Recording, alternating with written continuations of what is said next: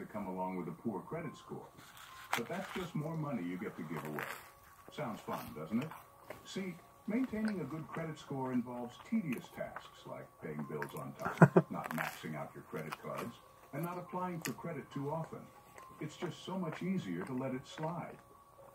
After all, a low credit score is just a number, right? Fifth way to remain broke. Treat savings like a myth. Picture this. You're in a world where the concept of savings doesn't exist. Money comes in, money goes out, and the cycle continues without a pause for reflection.